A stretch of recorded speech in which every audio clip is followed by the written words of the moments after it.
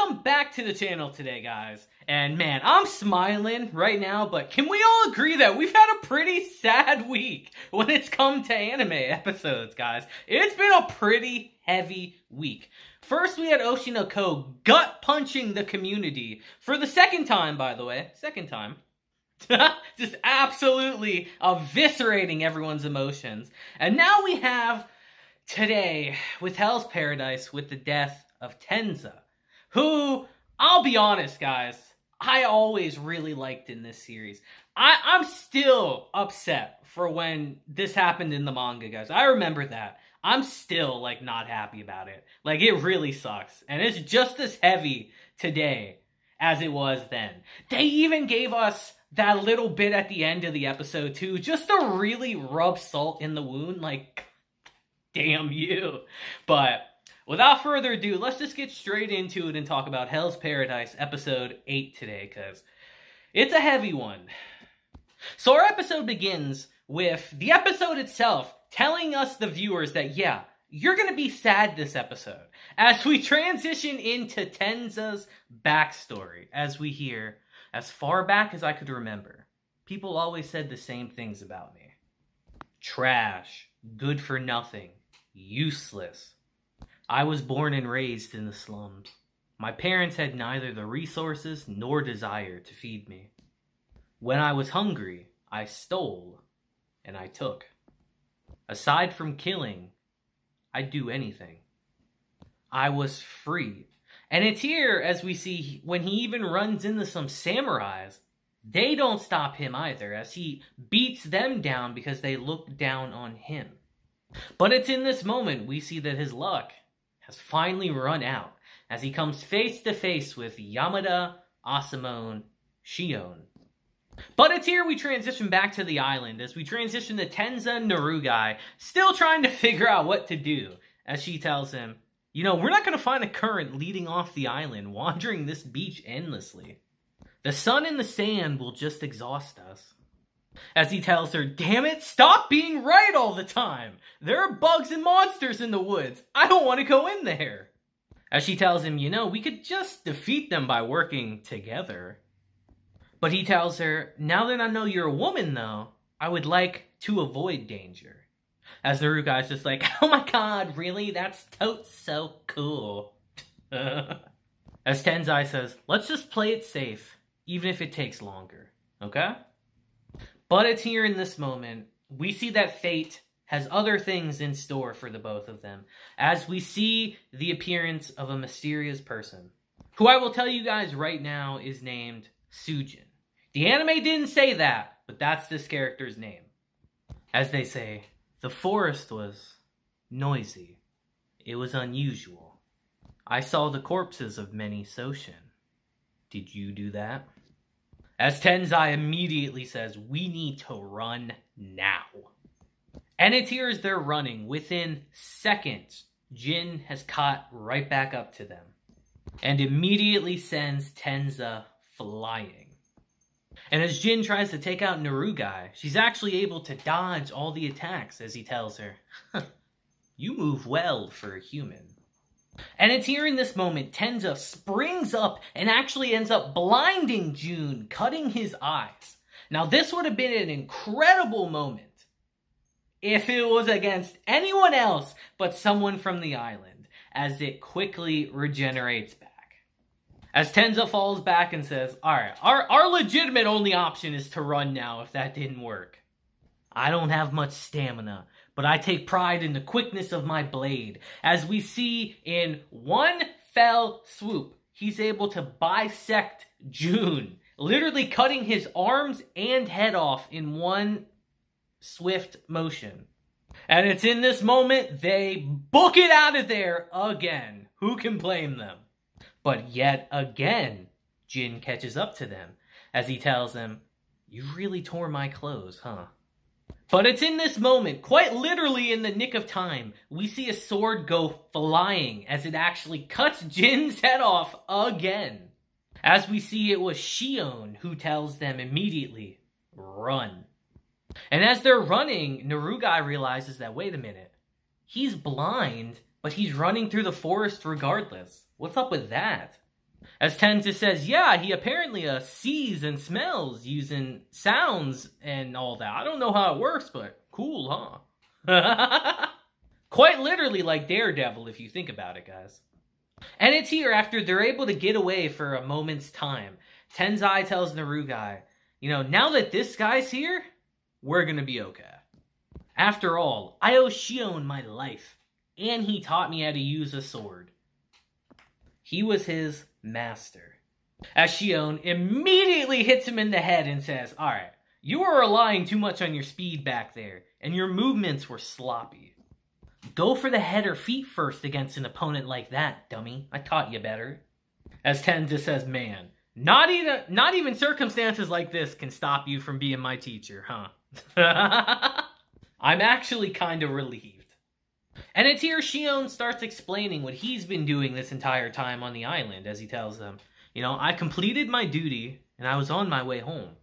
And seeing as how I was unable to find a current leading away from the island, I kept searching for one endlessly. I found what seemed to be a current leading out, but I heard a noise and detected a presence like nothing I'd experienced before. So I decided to start searching for others who were also heading home. But it's here in this moment, Shion points his sword at Narugai and asks flat out, now it's your turn to explain. As he asks Tenza, why are you protecting a criminal? You were told to execute criminals immediately if they violated the rules or the unexpected occurred. That's what I did with my criminal. As he says, she tried to seduce me, so I executed her. As he tells them, depending on your answer, your execution may be in order. As Tenza tells him flat out, this child has committed no crime. But it's here in this moment, Shion hits him with a reality check, as he tells him, I've memorized most of the contents of the roster. I know the circumstances of every criminal here. But the times we live in dictate what is a crime, Tenza. The Yamada Asamon are the blades swung down by the times. It would be illogical for a sword to choose who it cuts. The actions of a single man, you, could threaten the entire clan. And it's here Tenza just speaks from his heart as he tells him, but you taught me how to use a sword. When I was a homeless scoundrel, you took me in, even though you weren't obligated to. As Shion says, it's because I sensed resourcefulness and potential in you. As Tenza tells him, it's the same thing for me. I sense there's potential in a world where this child can live freely. And it's here as they're having their standoff with each other. Shion remembers exactly what Tenza was like when he was still his student. As he says, alright, fine, if you insist. I won't kill her. As Tenza says, alright, now that that's settled, let's not waste any time checking out that current you found. But it's here in this moment, again, we see the cruelty of this island on full display, as we see Jin suddenly appear out of nowhere, and says, you underestimate me. As Shion immediately grabs them and runs, basically. But it's here we see that Shion did not leave that encounter unscathed. His throat slit, as Jin says. I thought I'd taken off your head with that. Not bad. And as we see Tenza desperately trying to attack Jin to defend themselves, Jin just tells him casually, I've gotten used to your movements. And it's here Tenza thinks to himself, what should we do? Should we run right now? But then quickly decides, no. I have to kill this thing here and now. And it's here as Tenza uses his ultimate move on Jin, and Jin casually dodges everything. He just tells him immediately, I told you. I'm used to that. As he casually puts 4 holes inside Tenza's chest right here. And it's here, like this series loves to do, we transition to another flashback of Tenza during his training. As he asks, Master, why'd you take in a guy like me? As Shion tells him, taking lives is our job. so I wish to spend the rest of my time helping people. You might be a bit rough around the edges, but I sense potential in you. And it's here as we transition to their training, we see that Tenza is not very good right now, as Shion tells him, "You're sloppy with your sword. You're allowing your emotions to control you too much. Your rage and your doubt." But as Tenza tells him this is pointless, Shion tells him, "Look, I'm not asking you to follow the samurai code from the start. But someday, if you find something you want to protect, the sword skills you've developed will definitely help you." And as he continues, he tells Tenza, "Look at that cherry blossom. Its trunk is lean and its flowers are still buds. But buds contain all manner of potential. And so do you. The day will come when your buds of potential blossom." But it's here in this moment, instead of being inspired to work harder, Tenza remembers all the people who have looked down on him in his life, as he tells Shion, "I don't have potential. I don't have status or money. Since the day I was born, I've never had potential." As he tells Shion, "I'm quitting. I want to live how I want to live." But instead of getting mad right here, Shion tells him, "Okay, fine, but I have one condition. Anytime, anywhere, land a single blow on me. If you can do that, then I'll allow you to quit." And it's here we see that not wanting to deal with Shion, Tenza actually tries to leave later that night, in the dead of night, to where he doesn't have to deal with him, as he actually runs into Aizen. As he tells him, "Shion told me about your guys' deal. Have you already landed a hit on him to be leaving like this?" As Tenza asks him, "Are you just going to end up dragging me back?" But Aizen tells him, "No, you do as you please. But before you go, I want you to take a walk with me."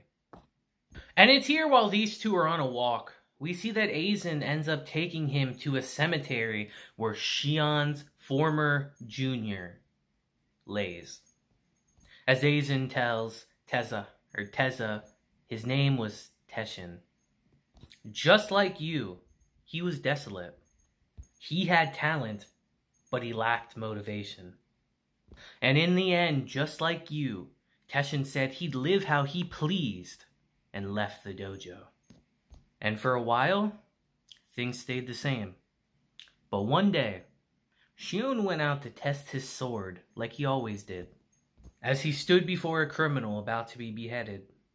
But Shion wouldn't lower the sword he raised, because Shion realized the criminal before him was Teshin. And it's here he explains to Tenza that, you see, after leaving the dojo, Teshin eventually struggled to feed himself and turned to crime. And as Tenza asks what Shion did in that situation, Aizen tells him he killed him as a Yamada Asamon. And his last words to him were, "I'm sorry, master." It was in this moment that Shion became passionate about teaching his juniors and began helping people. As he tells Tenza flat out, if you live the life of a scoundrel, you might eventually end up the same way. As he asks him again, so, will you run from this place without landing a single blow on him? And it's here as we transition back to Shion entering the dojo one day. We see Tenza was already there, waiting for him. As he says, "Master, please spar with me right now." As he thinks to himself, I've never seriously devoted myself to anything before. But I want to land a hit on him. He's the first person and only person to recognize my potential. As he says, someday, will I find someone I want to protect? But it's here as we transition back to the present. We see that reality is a cold mistress indeed. As we see that Tenza took a fatal blow. And as he looks over at his comrades, he says, I see I'm dying, huh? We're all gonna be killed by this monster. But it's here in this moment, with literally everything he has left. He musters up all his strength and says, I won't let that happen. As he cold cocks the shit out of Jin right here. And as he's beating him down, he says, even if I die, I'll make sure they escape. I don't care how I do it. I'll do everything I can to buy time for them. But as Jin does yet another blow to his gut, Tenza immediately realizes that you guys need to run. Please run. As we see, he's begging Shion to take Narugai and run, even coughing up blood to try to get the words out to save them. As we see that with an extremely heavy heart, Shion got the message, and he takes Narugai and runs, as Narugai is crying her eyes out. And it's here, now that it's just the two of them, we hear Tenza says, Master, I'm sorry. Narugai, please live. You have so much potential. As he thinks to himself, potential, huh? I wonder what kind of potential I had. And it's here the show really just continuously punches you in the fucking gut as it shows you what could have been. The future that could have been if they were able to escape this island right here. As we see the actual cold reality that we're in instead. As Jin just tosses his body aside and says, he was pretty tough. And as we transition to Shion and Narugai having gotten away, she's screaming at him saying, why are we abandoning him? I'm going back. As he tells her through gritted teeth, this is what Tenzo wanted. As she says, but you're his master, right? Isn't he your student? As he tells her, he was more than that. We were brothers who wanted the same thing. And he risked his life for us. I can't waste that. We can't beat that monster right now. But I swear we'll make them pay. And as we transition back to Tenza lying there, we see the cherry blossoms and the curtain fall on his story. But we're not done just yet. The show has to give us one last gut punch to really let it sink in as we transition back to the flashback of them training. And Tenza lands a blow on Shion.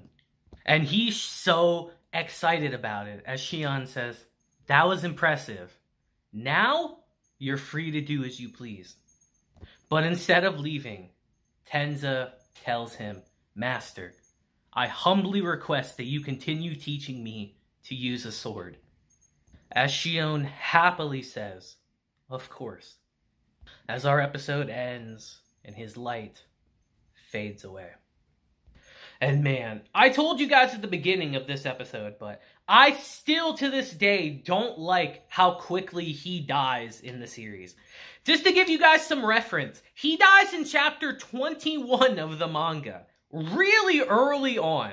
To be fair, the manga's only 127 chapters, but they kill one of the best characters in the show pretty damn quickly. And it's brutal, but it's real.